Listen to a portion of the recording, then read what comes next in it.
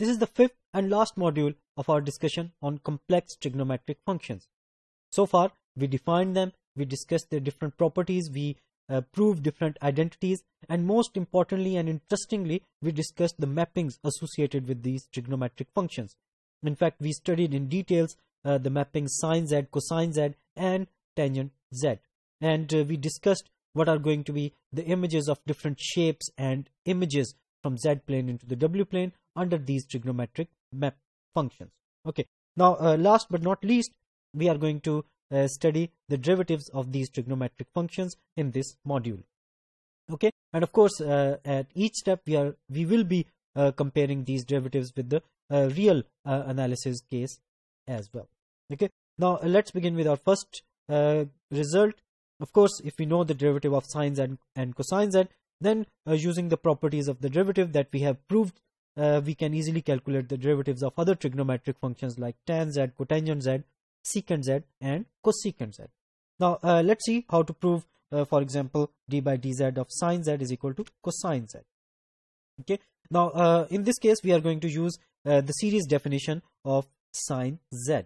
Now, this series, we can use the ratio test or the root test to prove that this series is basically convergent for each and every value of z. So that's why we can use the result of term by term differentiation, and we can in fact calculate the derivative of this series by calculating or by adding the derivative of each and every term. Okay, like this. Now, taking the derivative of the general term, we are going to get this thing. Of course, it is going to be the derivative of z raised to power 2n plus 1 is going to be z raised to power 2n, and okay, and this is just a constant, and it is going to be the same.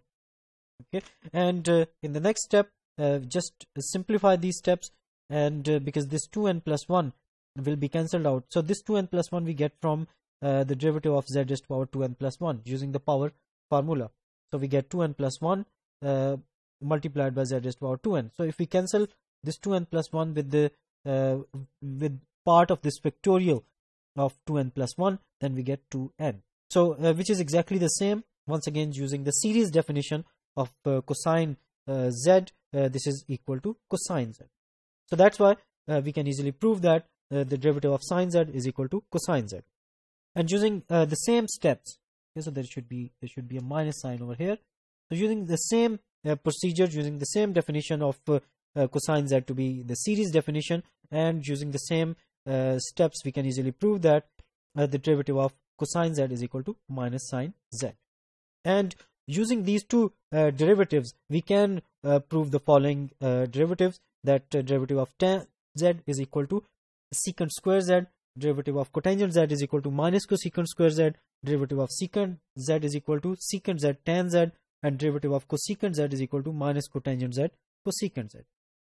And we know from our college that these are exactly the same formulas as we have from the real case. So there is no difference of derivatives from real case into the complex case. Now, let's for example choose the first one and try to prove this formula using the properties of derivative. Okay, now we know that d by dz is going to be equal to tan z, and which is going to be equal to d by dz of sine z over cosine z. Now, using the quotient formula, we can easily see that this is going to be equal to cosine square z in the denominator, and in the numerator we get cosine z multiplied by d by dz of sine z minus sine z into d by dz of cosine z. And we have proved the formulas for d by dz of sine z and d by dz of cosine z. Okay, now let's use those derivatives, and what do we get? So derivative of sine z is basically cosine z. So the first term in the numerator is going to be cosine square z, and we also know that derivative of cosine z is going to be equal to minus sine z, and this minus will become positive, and so that's why we get sine square z to be the second term in the numerator.